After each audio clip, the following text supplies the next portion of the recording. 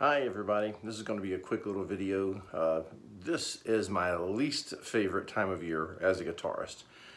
Living here in Oklahoma, and I also had the same experience when I lived in Alaska, this is the driest time of year in these particular states. And if you live in the Midwest or you live in the northern plains or up in Alaska, this time of year sucks. And then some people have to put up with this kind of climate year-round, like if you live in Arizona. And one of the things that you might consider having to do is to use a humidifier. Let's see if I can reposition myself here where you can see my humidifier. There it is down there on the floor. This little thingy there it is. Go through about 1 bucket of water in there a day to try to keep everything hydrated in the room here. One of the things that you'll run into is that your guitars, when the weather gets really, really dry, is that the top on the guitar, acoustic guitars in particular, not electric guitars, they will flatten out. And you're going like, what, isn't it a flat top guitar already? No, all your guitars, they all have a slight bit of what's called crowning. There's a very slight, almost imperceptible kind of arch to the top of the guitar. It's part of the bracing and everything else. And then what ends up happening is when it gets a normal humidity, it maintains that arch, but when it dries out, it flattens out a little bit.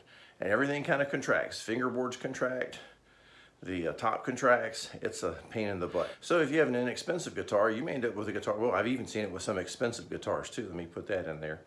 You can end up with a guitar where all of a sudden you've got sharp fret ends up and down the neck, and that happens because the fingerboard has contracted a bit. You end up with these sharp fret ends out the end of the guitar. On some guitars you can have problems with different types of woods expanding and contracting, like if you have an ebony fingerboard on a maple neck, they expand and contract at different rates, and it can cause twisting of your neck. Properly seasoned woods, you figure, would really go a long way to stop this, but even then, I mean, the guitars, it's like a living thing. It responds to the weather. My guitars that do the best are my Ovations. They seem to be the toughest, the most roadworthy, and they handle the climate changes better than most. But other instruments we've got here, like only the electrics are really immune to it. And even then you can feel it in the fingerboards. During this time of year, what are some of the things you can do? Well, you can humidify your guitars. If you have just one guitar, you can just get a humidifier that you can put down into the sound hole, and that can help a little bit to keep your guitar humidified. But if you've got multiple guitars, like I've got like about 20 of them in here, if they get where they need humidification, you got to humidify the room. The optimum is about 45 to 55%. Humidity. So if you have a hygrometer you can put in your house, you can kind of monitor the humidity in your room where you keep your instruments. Some people will keep them in the case year-round. I've never liked keeping guitars in cases because then it's a hassle to go get it, and when the muse strikes and you want to practice, you could need to go right to it right then without any steps between you and the guitar. And so humidifying a room can help, but it's still a struggle. One of the things with ultrasonic humidifiers, like what I've got here, is that they will put out a fine little powder. It's like a little bit of dust that gets on your instruments, and you have to clean them and polish them more often during this particular season when you're using the humidifier. Fingerboards is a good time to condition your fingerboards with a little bit of a lemon oil or a fingerboard conditioner. Polish them up, get the fingerboards so that they stay hydrated. I guess you want to call it, really not hydrated, they're eliminated. And keep those so that they will play well. And then finally, blessed spring comes around again, and we start to get normal humidity and things start to go normal.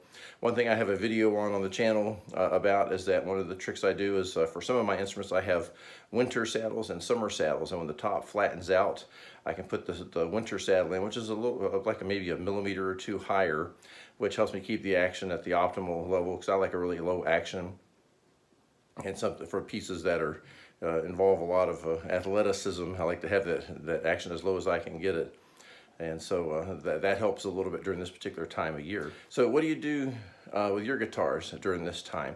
How do you keep your guitars playable, sounding good? Even the sound effects. I mean, I call it a dry sound because it's the weather kind of affects the tops, and the tonality of the guitar does change. And humidifiers tend to make your strings last less long.